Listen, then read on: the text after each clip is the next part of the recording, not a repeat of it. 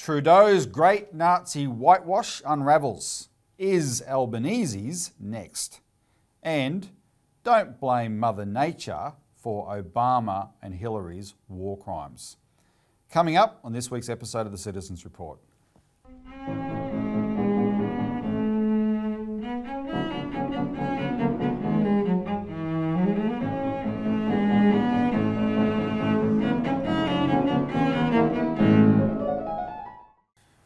Welcome to the Citizens Report. It's the 20th of September 2023. I'm Robert Barwick, and joining me today is Citizens Party researcher and editor Richard Bardon. Welcome, Richard. Thanks, Robert. In this week's show, we have an incredibly important story that just blows open the lies of the last 2 years that we have tried on our show to correct. Now it's undeniable, and it relates to why suddenly it's cool to be a Nazi. We'll get to that. An actual Nazi, not just as a pejorative, yeah. The real deal. And Richard is going to tell the story of why 11,000 plus people, probably a lot more than 11,000 people, are dead in Libya, and it ain't climate change. It's the legacy of a war crime that no one's been held accountable for. Remember, help us get the word out. The best way you can do that is share the show on social media, like the show, subscribe if you're not a subscriber, and if you remember to ring the bell icon when you do. Please comment below. The comments are valued and appreciated and quite important. And if you can help us, because I'm going to give you a bit of a quick update on our campaign. Our campaigns only work because of the support of the public. Please do help us financially by clicking on the donate button below. But let's get into it, because I've got 2 pages of notes here on a very important subject. But we have to get to that first. Just before we do, Richard, quick update. Last week, I was in Launceston on Tuesday, Canberra on Wednesday, and the town of Junee in New South Wales on Thursday with Glenn Isherwood from the office here.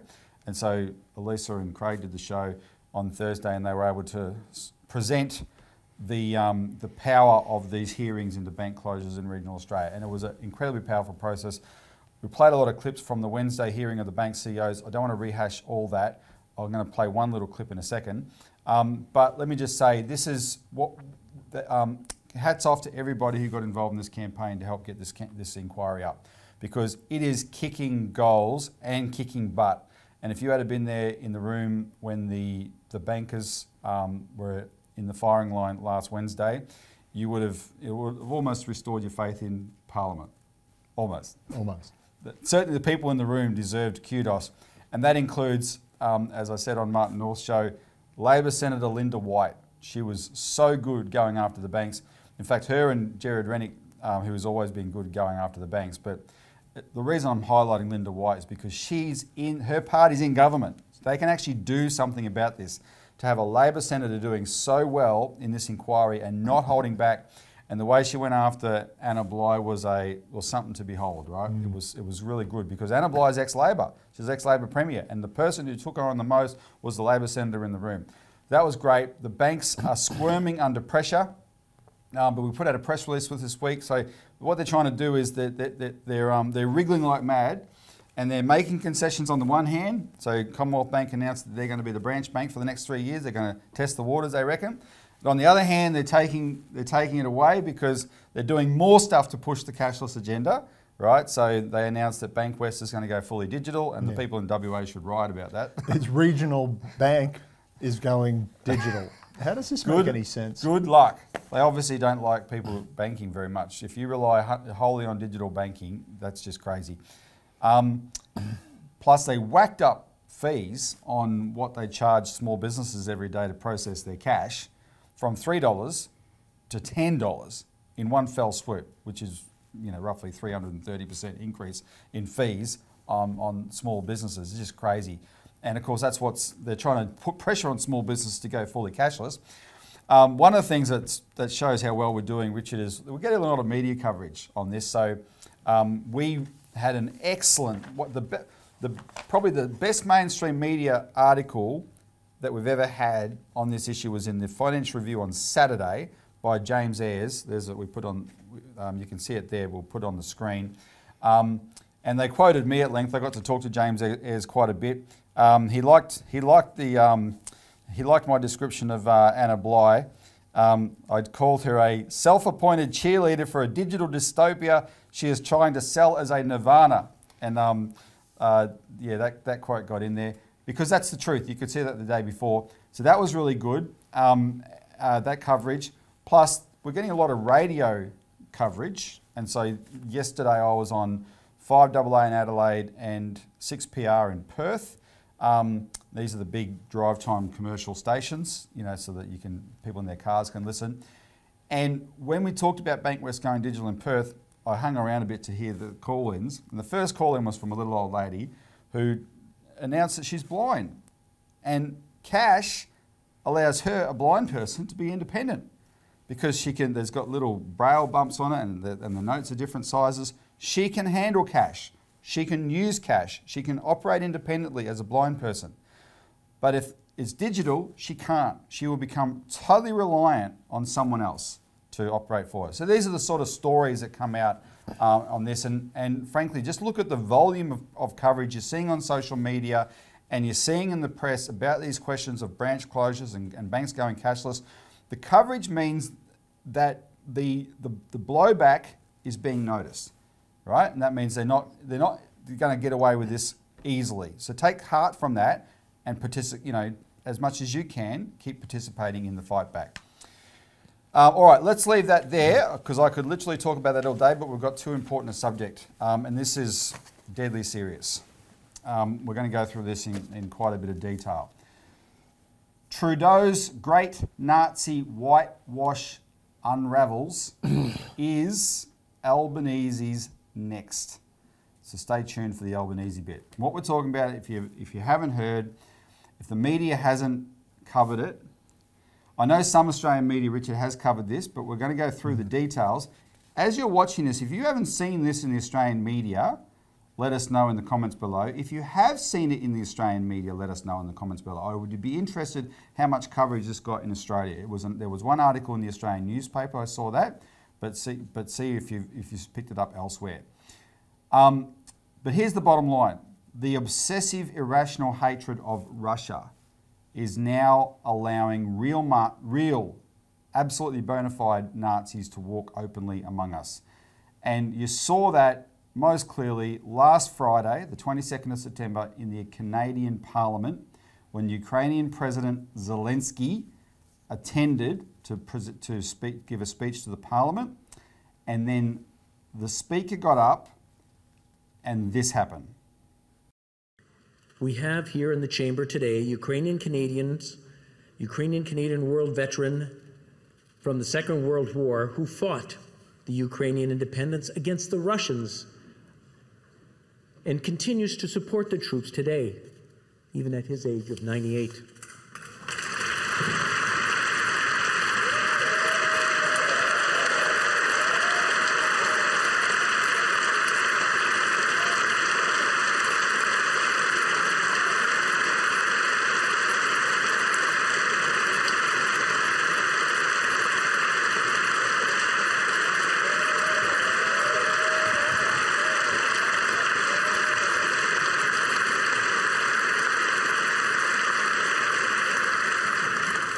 His name is Yaroslav Hunka. And I was going to say he's in the gallery, but I think you beat me to that. But I'm very proud to say that he is from North Bay and from my riding of Nipissing-Temiskaming.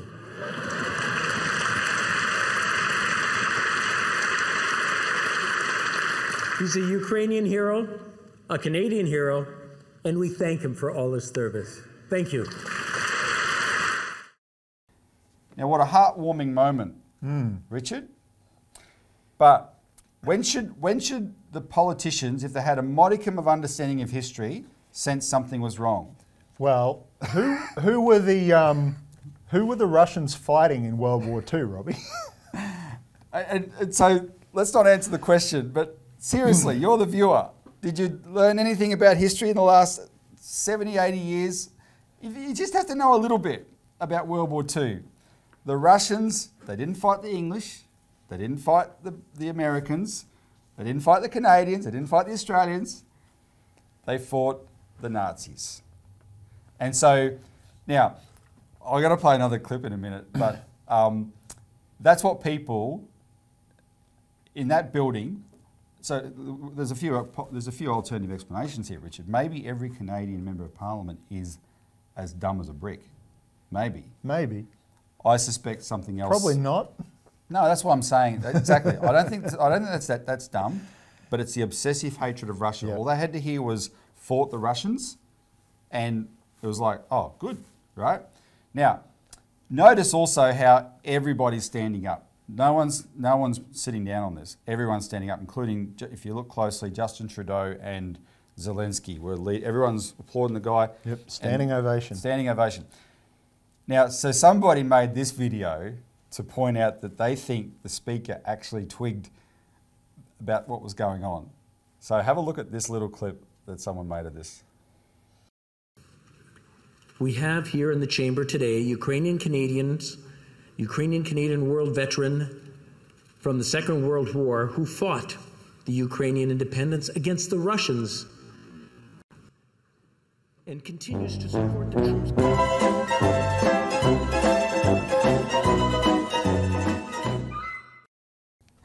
So anyway, there you go. That's the speaker, and who knows? Someone's handed him this script, and he's wait a minute. Well, that's right. I think, Richard, you're 100% right. Someone's handed him the script, except now he's become the fall guy. Because officially, Trudeau says, I didn't know anything about this, right? Zelensky's administration has said nothing. So can't blame them, can't blame Trudeau, so they're blaming the speaker, even though he had that reaction. But, so he's been forced to resign. The speaker is no more. He's the ex-speaker now in the Ukrainian parliament, the Canadian parliament. However, that Nazi, he's a member of the Waffen-SS Galicia Division. Yeah. I think they call it the 14th Galicia Division. Yeah, there was a whole bunch of these. The Waffen-SS is the SS was the sort of elite of the German army. And they were mostly, they were very closely. Like you didn't get appointed unless you were a true believer in the Nazi cause and ideology and all of that as an officer in the SS. And then they recruited all of these locals in the various places that they occupied who hated the Russians and were willing and wanted to join including a lot of these nationalist type, blood and soil nationalist types, the same ideology as the Nazis basically, just in their own patch, as soldiers. And so this... Who committed atrocities. Oh yeah, all the time. And to the extent that they shocked the German Nazis sometimes with their brutality, executing whole villages of people, like murdering them with farm implements and hand tools and things like Including Poles. Poles, Jews, Russians, basically anyone who didn't fit their Other ideal. Ukrainians. Yeah, anyone who disagreed with their ideal of Ukrainian nationalism was the enemy and subhuman and to be killed. And so the Galician, as they call it in German, or Halicina in Ukrainian division. This is an infamous unit that's war criminals one and all. So that's who the Canadian Parliament stood as one to applaud last Friday, and so you just got to. I mean, this is such a touchy subject. There's nothing has defined evil more absolutely post World War II than the name Nazi. Nothing. Yet suddenly that can happen. How is this possible? Well, back to the speaker. He's absolutely the fall guy because that Nazi, he's 98 years of age. His name is Yaroslav Hunka. His granddaughter put up this social media post of her grandfather waiting to meet personally with Trudeau and Zelensky before this event. He'd already met them. So Trudeau's saying, I didn't know anything. The speaker organised all this. Rubbish. This was top down. This was, I'm not even sure how to interpret whether it was a mistake, whether they're rubbing people's noses in it, hoping nobody notices. Someone told me, someone had an alternative explanation saying, look, they've tried to whitewash their history since World War II. And when you do that, your own kids and grandkids can sort of get carried away and not know how bad you really were and try and promote you as a normal person or whatever. Yeah. Do you have a theory? Well, I mean, that did happen. I mean, in places like Japan, for instance, that happened where it was systematized by the government. I'm not sure if that's the case. You know, earlier in post-war generations, I don't think that'll fly in the internet age. No, when anyone can just type in, you know, Waffen SS Galizian and go, what? You know, type it into Google or your search engine of choice. No.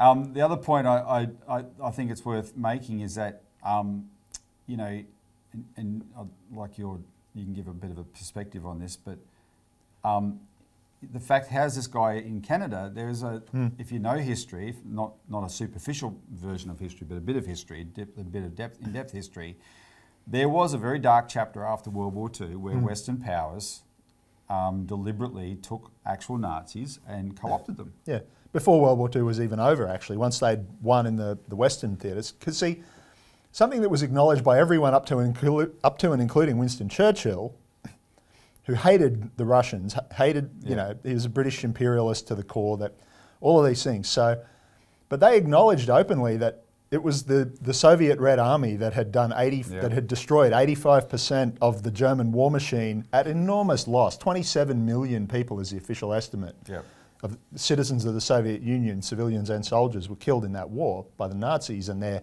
affiliates and adjuncts and so on. And that they would have won the war, would have taken them a little bit longer, they would have won the war alone. People talk here about, oh, they helped us beat the Nazis. We came in at the end and helped them beat the Nazis. The Pacific is a different story. The war was still going on here. But immediately they had vanquished the threat. British and American, some parts of American intelligence, because there was an ideological split there between the imperialist types and the more Republican-oriented anti-colonialist types. And of course, once Roosevelt died, then the Wall Street crowd through Truman took over again, and that was the empire-builded strain of America. The Dulles brothers. The infamous Dulles brothers who created the CIA. And so they went around recruiting all of these guys for their they had active plans to make war on, to turn around, recruit the Nazis, what was left of the German Wehrmacht, and just turn around and bring them all in and attack the Soviet Union. Now that didn't fly. And that was specifically a Churchill plan. That was Churchill wanted to do. Yep. And so all through they launched the Cold War in 1946. You know, Churchill coined the term Iron Curtain. They talk about it like it was something that the Soviets imposed. We imposed it on them, trying to cut them off from the world. This was the genesis of the Cold War. And they started recruiting all of these wanted war criminals in a lot of cases, known Nazi collaborators and actual uniformed Nazis like this guy. They brought them to places like Canada. They brought them here. The head of military intelligence, a guy called Charles Spry, was running that, and then when they created ASIO in 1949, they put him in charge of it, and they took over this operation of settling them in Australia, in Canada, in Britain, and other places, America.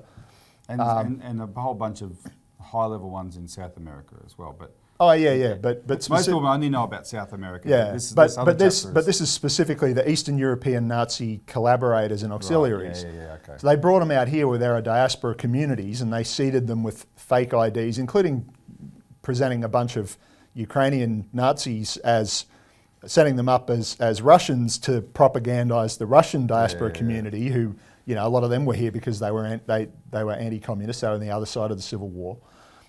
When the Russian Empire collapsed, and so that's why these guys are here. And this was admitted by ASIO's then official historian, who very soon thereafter wasn't official historian anymore. David Horner wrote the first of what became a 3-volume official history of ASIO, and he admitted straight up just quite forthrightly in an interview on the ABC, I think in 2014 or 15 or so. Where he said, yes, this is basically what happened. There's a book written by a guy called Mark Ahrens called War Criminals Welcome, where he details a lot of this, and it was officially denied when he published this in the 90s. But Horner turned around and said, yes, Mr. Ahrens was essentially correct. That's what they did. Because, hey, if we know they're Nazis, well, then we know they're not commies, right? That was the logic. If they're Nazis, they're not commies. And it was all about this, people like Churchill, people like the Truman administration, the House Un-American Activities Committee, Senator Joe McCarthy, these kind of elements in the United States who established the Cold War. They had to harness this hatred of Russia and the Soviet Union and all things Russian in order to do that. And it became this irrational hatred. And I saw it still when I was a kid at the tail end of the Cold War, this irrational hatred of the Russians. And they harnessed that to create this Cold War that has, you know, defined our history ever since. So in the context of that, though, even though what you just, we'll come back, because remember what Richard said about Australia, because we're going to come back to that in a minute. But here's people like Juncker, despite this pedigree and the fact they were actually welcomed in Canada and in Australia, they had to keep their true history under wraps, right? They kept that secret, and there was a movement in the 70s and 80s where Israeli groups and Jewish groups went hunting for these Nazis, and that led to some famous crimes. But most of the time it was kept secret. And so this guy Juncker he's 98, he would have spent most of his life keeping his true identity secret. But suddenly this happens, he must think he's gone to heaven before he died, right? It's like, everything's all good now. Yeah. It's the inverse of that line from that Batman movie where, you know, you die a hero or live long enough to become the villain. This is the other way around. That's right. So what's happened? This is what has changed. Now, I want to show. We'll get the producer to put these on the screen. There's the Times of Israel, which is an Israeli newspaper, online newspaper. You can go and do a search there, and these are headlines. I'm going to read you a bunch of headlines from a search of the name Stepan Bandera. And this is just until 2022. I'll give you the dates and go backwards, and we'll put the pictures on the screen. January 1, 2022, the headline in Israel at the Times of Israel: hundreds of Ukrainian nationalists march in honour of Nazi collaborator. And they're talking about this Stepan Bandera, and we'll talk about him in a minute. March 13, 2021, Ukrainian senior academic proposes renaming city of Uman after Nazi collaborator. January 4, 2021, hundreds march in Ukraine in annual tribute to Nazi collaborator. January 12, 2020, Ukraine tells Israel not to criticise veneration for Nazi collaborators. Are you getting disturbed by these headlines yet? There's a bit of a theme emerging here, Robbie. January 11, 2020, Ukraine tells Israel to stay out of the debate about honouring Nazi collaborators. What year was Zelensky elected? Before 2020, for sure. So when those headlines say Ukraine tells Israel, that's the Ukraine government is telling the state of Israel, do not criticise this. That's the Zelensky government. Ukraine tells Israel to stay out of the debate about honouring Nazi collaborators. August 31, 2019, grandson of Ukrainian fascist reckons with a legacy of Nazi collaboration. That's about Steve Bandera, who's the son of the Stepan Bandera. Who's a journalist in Canada. We'll come back to that. That's going to be a relevant point, I think. January 24, 2019, top Nazi hunter blasts visiting Ukraine leader for ignoring Holocaust complicity. December 27, 2018, Ukraine celebrates Nazi collaborator, bans book critical of pogrom's leader. Pogrom is a basically ethnic cleansing. Yeah. For those who don't know. You can see it in things like Fiddler on the Roof. January 3, 2017, Ukrainian marchers in Kiev chant Jews out. November 8, 2016, Jews gather in Ukrainian city that honours alleged Holocaust perpetrators. And the last one I've got is July 7, 2016, Kiev renames major street to honour Russian Nazi collaborator. And what's particularly disgusting about that last one, Richard, is the street they renamed in Kiev is the street that runs to this gorge, which was a site of a terrible massacre of Jews in World War II. So the street goes to the gorge, and they renamed it in 2016 after this Nazi collaborator, Stepan Bandera, who perpetrated those types of atrocities. Interesting they call him Russian anyway, newspapers. Yep. Now here's Baba Yar. That's Baba Yar. That's right. That's right. That's what that was. So I've given you one newspaper, one country, but that was actually more widely acknowledged than that. You had BBC reports, you had Canadian reports on the Nazi problem in Ukraine, all up until 2022. But come 2022, suddenly Ukraine's Nazi problem magically vanished. Yep. And then everyone, the newspapers and all of these national leaders, including Anthony Albanese in Parliament, there's video, you can go and watch it, start chanting their slogan, repeating their slogans, the Slava Ukraini thing. And that was so... Turn around like that. So how does it go? How's it's one of the, it's the fascist style, the call and response. So it's Slava Ukraini, Geroyam Slava. It means the call out is glory to Ukraine, and the response, Geroyam Slava or Heroyam, depending on your regional accent, means glory to the heroes. These are the heroes. Yep. These Nazis and Nazi collaborators and ethno-nationalist lunatic mass murderers. And people would have heard by now you would have heard, if you follow the news even slightly, you would have heard mainstream politicians using that term or writing that term Slava Ukraini, right? Including, as you said, Anthony Albanese. And I'm glad you said that, because we're about to come to him. Because is this just Canada? Now Canada, I am assured, I've been in discussions with the people, does have a particular problem with this, but it's not just Canada, because Australia's Parliament has also effectively whitewashed a Nazi walking among us. And the person who did it was none other than the man who's now our Prime Minister, Anthony Albanese himself. So I'm going to play a clip. This is from February 2022, and this is just as the Russian military operation, shorthand invasion of Ukraine begins, right? In February 2022. Anthony Albanese gets up in Parliament and says this, and this is from his own Twitter account, right? He plays his own video of him saying this. Listen to who he says he met with. Last Friday, I met with the chairman of the Australian Federation of Ukrainian Organisations, Stefan Romanyu, and other Ukrainian community leaders in Melbourne. And I indicated to them Labor's clear position of solidarity with the people of the Ukraine and our absolute rejection of any Russian military action that violates Ukraine's sovereignty and its independence. Yeah. Labor stands with the people of Ukraine and all Ukrainian Australians at this difficult time.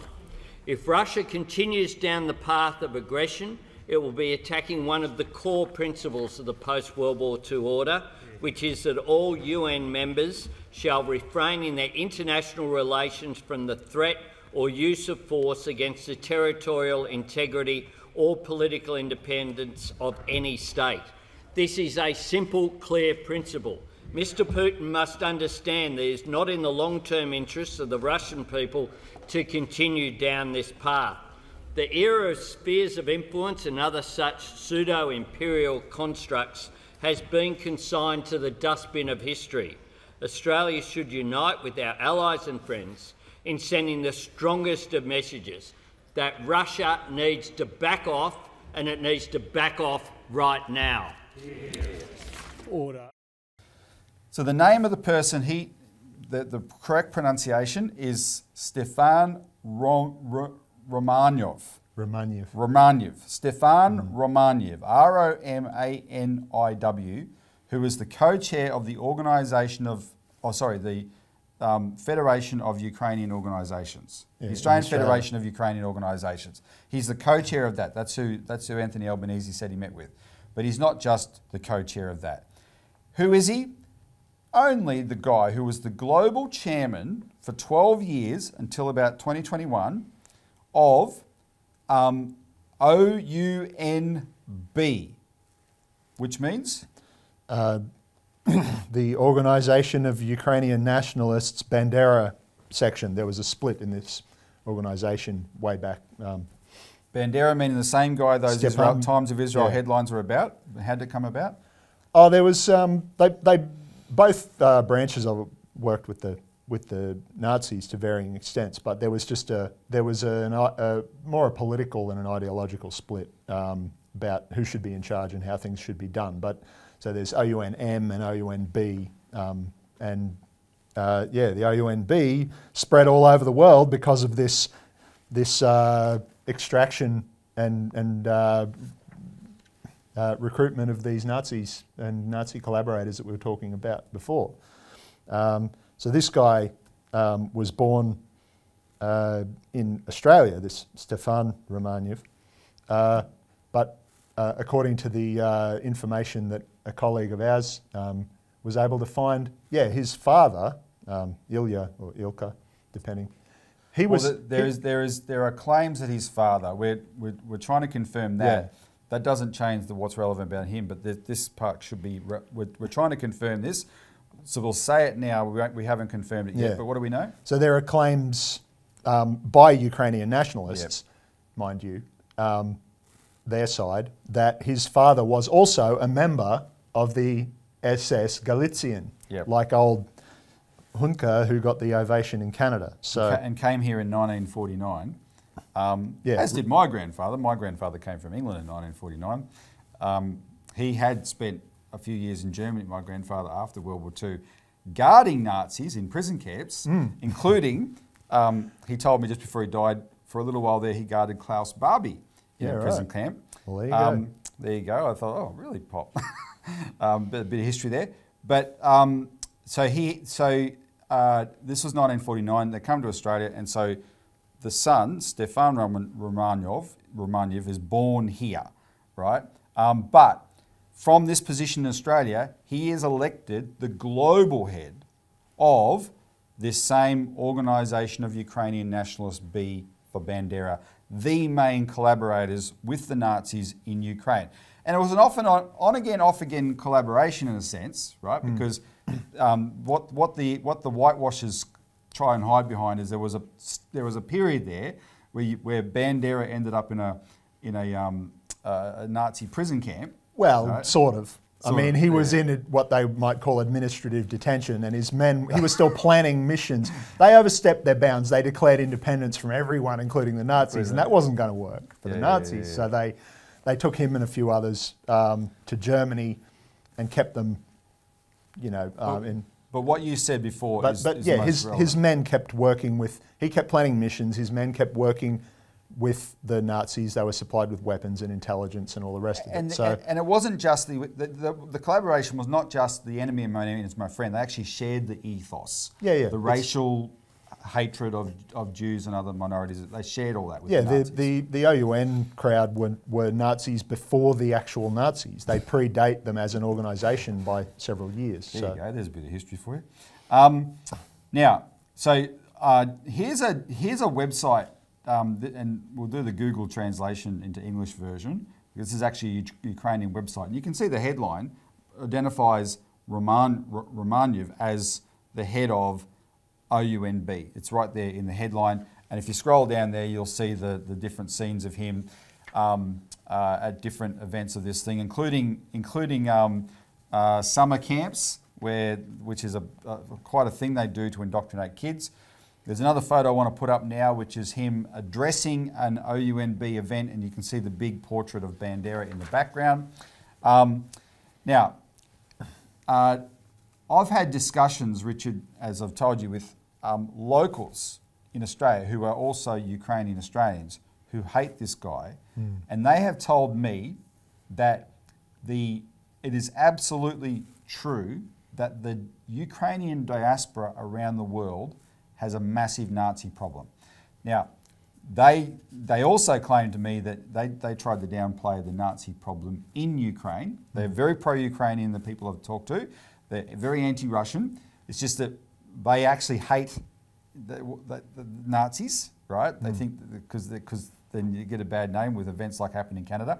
But what they acknowledged was that the diaspora, which is the Ukrainian populations in places like Australia, Canada, etc., have a serious Nazi problem. And the fact you said before that Steve Bandera, the grandson, is in Canada. If I remember correctly, is an example of that.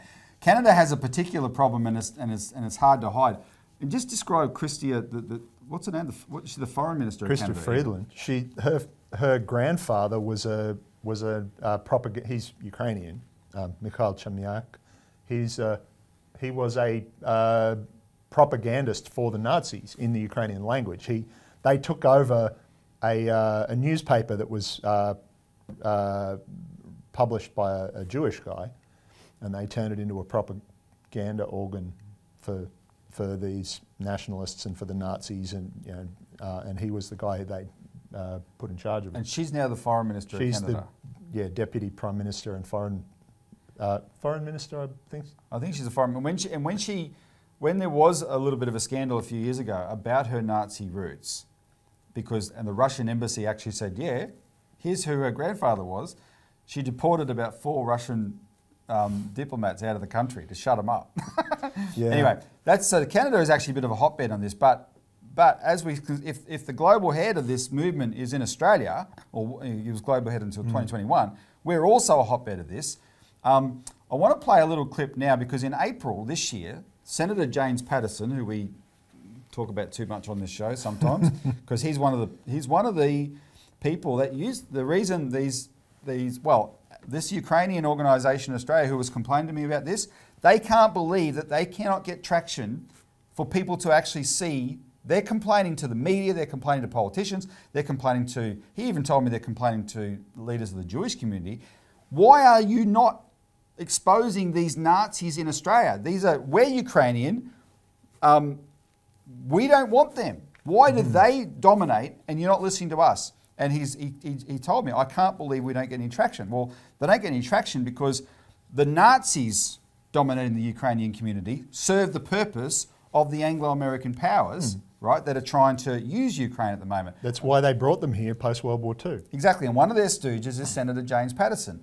So back in April, he had a hearing for the Senate inquiry into foreign interference through social media. He invited Romanyev's organisation, the Australian Federation of Ukrainian Organisations, to testify. Now, Romanyev didn't go. He's the co-chair. He sent his other co-chair, who just happens to be Canadian. She's brand new in Australia. She's just popped up. I want to play the clip of Agaru, her name is. This is not an important clip, but you'll see James Paterson introducing her to this inquiry. Have a quick look. Okay, the committee will now resume, and I welcome Mrs. Katerina Agaru. For the Hansard record, could you please give your name and the capacity in which you appear today? Yes, my name is Katerina Agaru. I'm the co-chair of the Australian Federation of Ukrainian Organisations. Thank you. We're very grateful for your time before the committee today. So she's the co-chair of his organisation, right? Of this organisation of Ukrainian. Now we're running out of time here, so I just want to give a certain. We'll have to skip over a bit of stuff, but what the organisation does. So let's just be clear. There's an organisation of Ukrainian nationalists, oun-b, that Romanyev was part of. He doesn't go around describing himself as that, right? That's kind of hidden in the background. What they officially are is this Australian Federation of Ukrainian Organisations. Now they have a website, most of which is in Ukrainian. So the average person, Australian politician, remember this is an Australian organisation, but it's mostly in Ukrainian, they wouldn't be able to read it.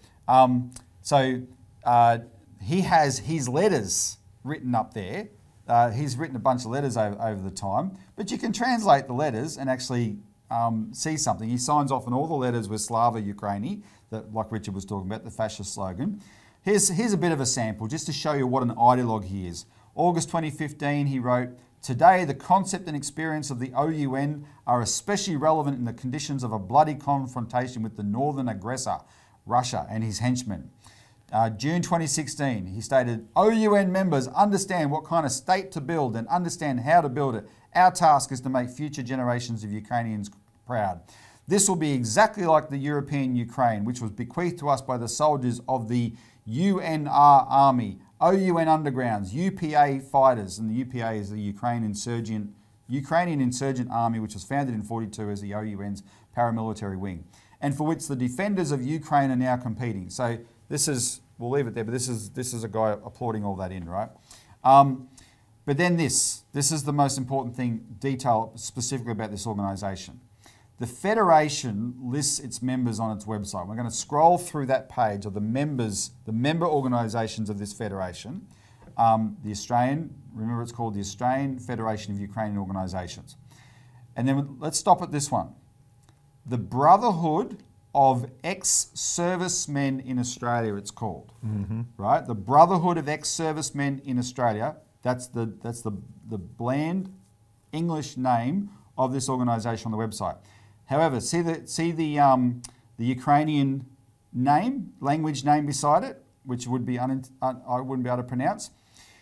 When you take that name and Google translate that back into English, the translation is Regional Administration Fraternity of the 1st Division of the UNA, which is the Ukrainian National Army. Now that UNA was named the UNA in 1945. Before 1945, it was the Nazi Waffen-SS Galicia 14th Division, the very same division as the 98-year-old guy in the Canadian Parliament. That they have a branch in Australia which is a member of this Romanev's organisation, which gets to testify before Parliament and attack members of Parliament for being Russian stooges. That's what I don't have time to show you, but that's the sort of stuff she was doing. That's why Patterson had her there. That gets to meet with the Prime Minister of Australia. The day Albanese said that, by the way, he was the opposition leader, but Morrison gave a speech the same day. I'm playing Albanese because he's now the Prime Minister, where he also said he'd met with Romanev, right? They get to speak on behalf of the whole Ukrainian population of Australia, and they are Nazis, and no one says a word. Where's the accountability for this? And we come back to it, Richard. The only way this can happen, and people have to take stock of this, the only way that suddenly the touchiest thing for 70, 80 years, post-World War II, the definition of evil can be completely ignored is because of an absolutely overriding obsessive hatred of Russia. And an obsessive hatred of Russia that you see, and it's one thing to say, well, yeah, they've earned it because, you know, they've invaded a country, etc. But the people who are the most insistent about that are the same people that have said nothing and do not care about our war crimes, and we're going to talk about another one in a minute, in Iraq, in Libya, in Syria, etc., which have killed many more people, caused much more damage, right?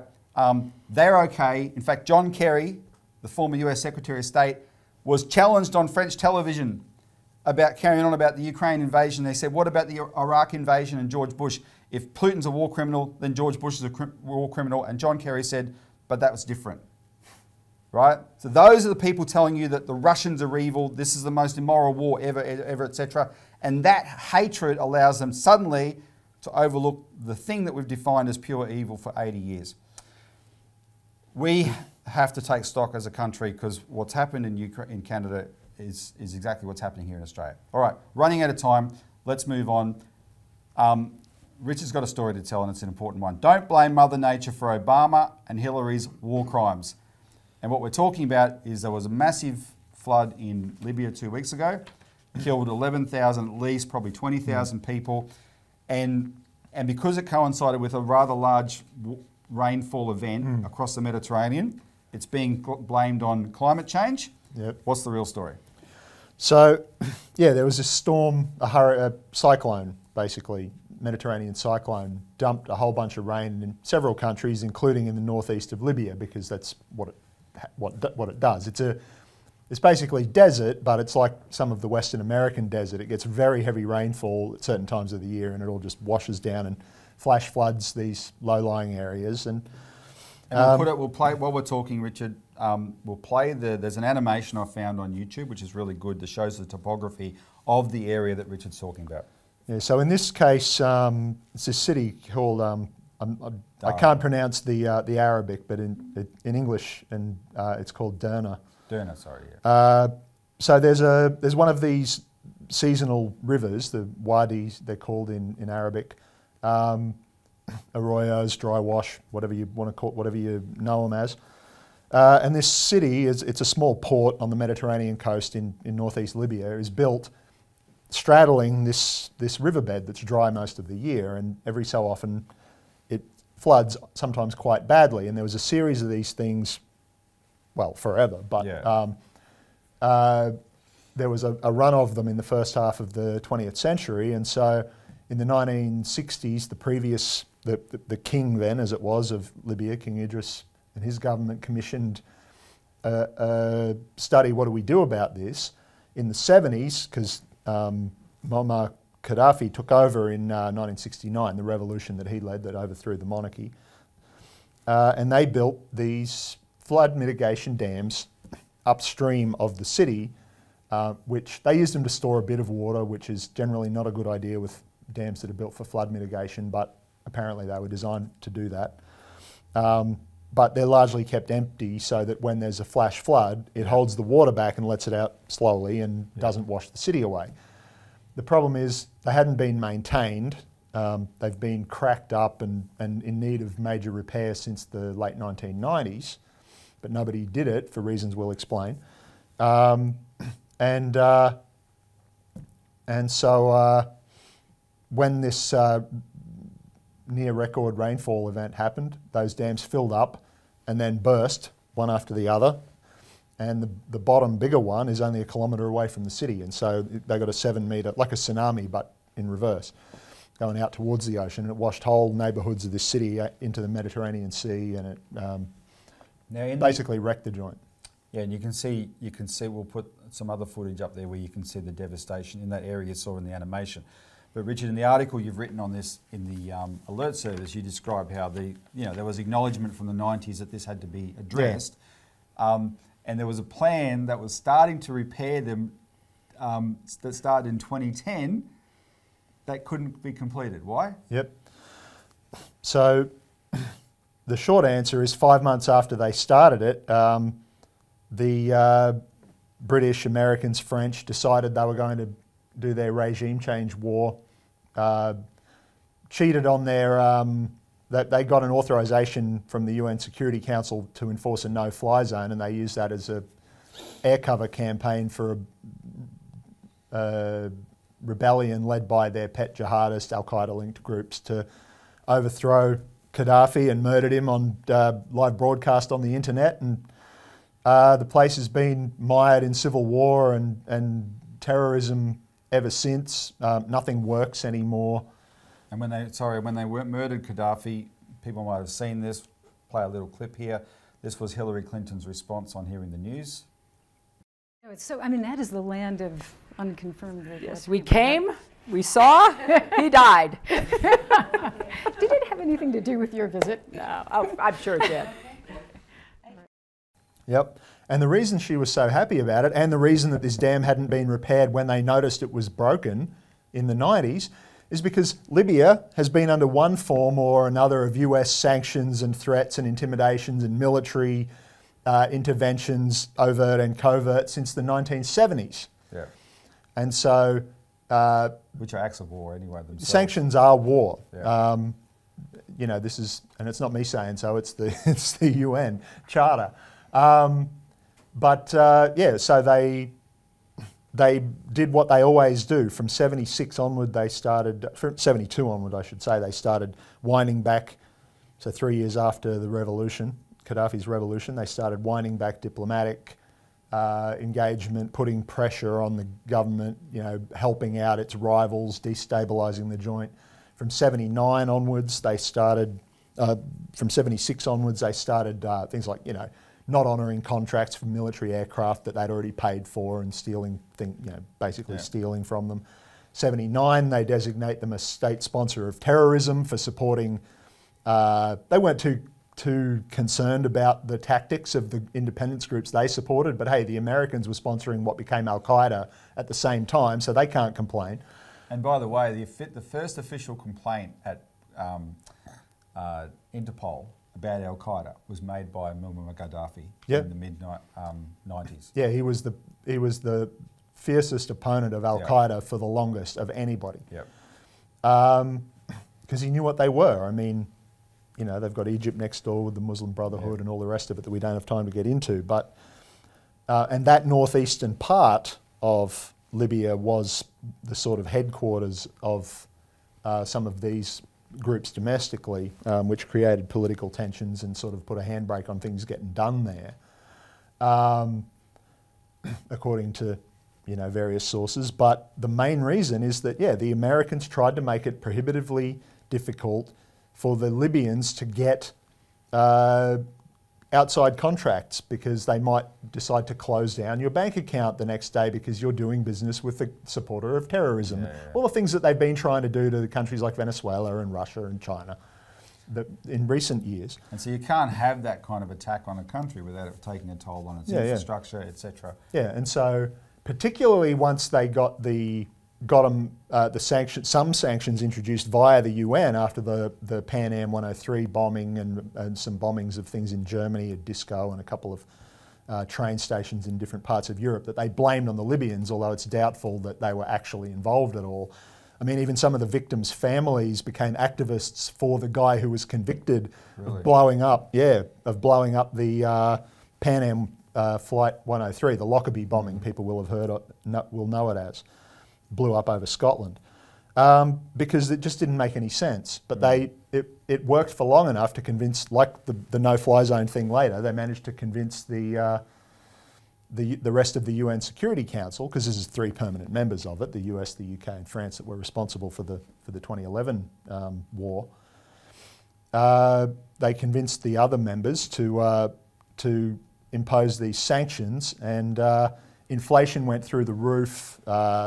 Pay stagnated, multiply what we're seeing now in the Western countries by about 1,000%, and you've got what they did to Libya. And yet, despite all that, they still had the highest Human Development Index in Africa, they had the highest average salary in Africa, the best education, the best healthcare system.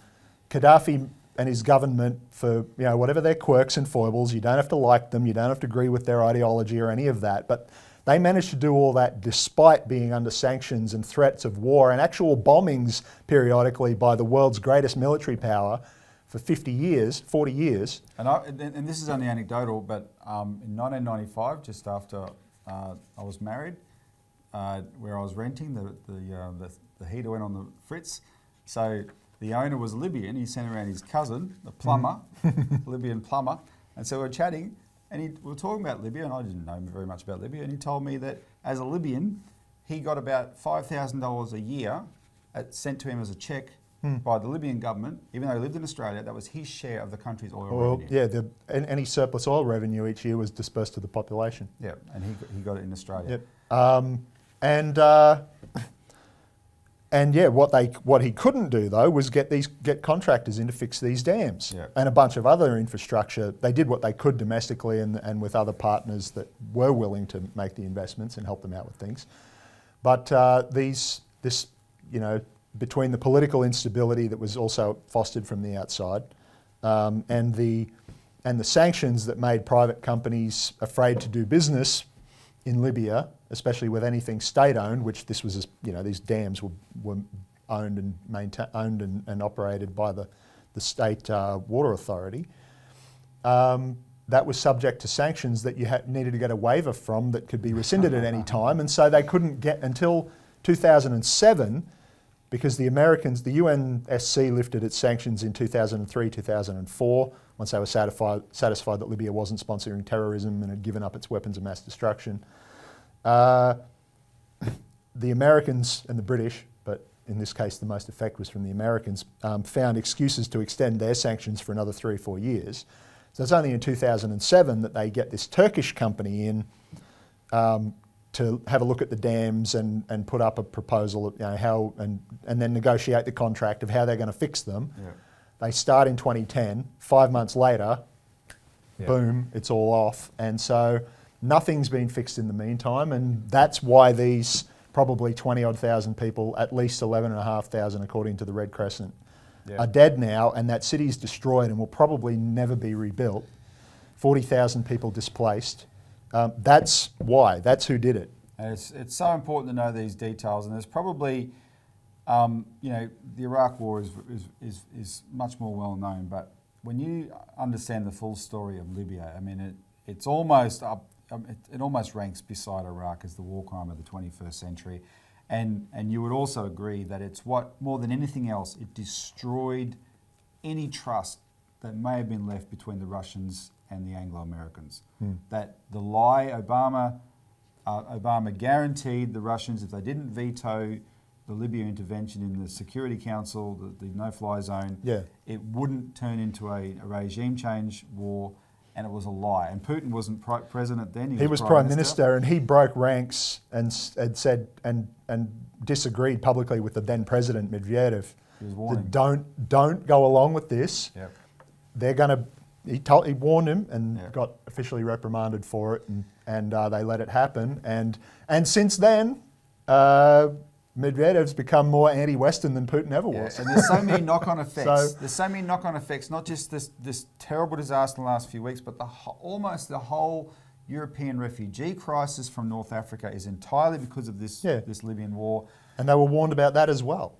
North Korea arming up is entirely because of this, because when Gaddafi gave up his weapons of mass destruction in order to be accepted by the West, and they killed him, the North Koreans said, no way, no how. We're never going to give up our weapons of mass destruction. Yep. And they developed nuclear ICBMs because of that. Because of that. They didn't have them before. No, exactly. And this is entirely on the West, the Brits, the Americans, and the French, and all their hangers on, and like the Australia Australians as well. And yeah, exactly. All right, we are definitely out of time. I'm feeling sorry for the producer; he's not feeling too well today. So let's give him 1 minute's grace. We're going to say goodbye. Remember the seriousness of this conversation. We usually like talking about good news about banks. We gave you an update on that, but these are two very, very serious issues, especially this absolutely appalling state of affairs where, because of the hatred of Russia, which we are indoctrinated to have, the Nazis are now openly walking among us. Don't accept it. Help us fight it. You'll see material we'll put out about this, challenging members of Parliament, challenge everybody. Why is this being allowed to happen? But with that said, we're out of time. So Richard, thanks very much for joining us today. Your insights and information, as usual, have been invaluable. Thanks to the viewer for tuning in. Tune in next week for more of the Citizens Report.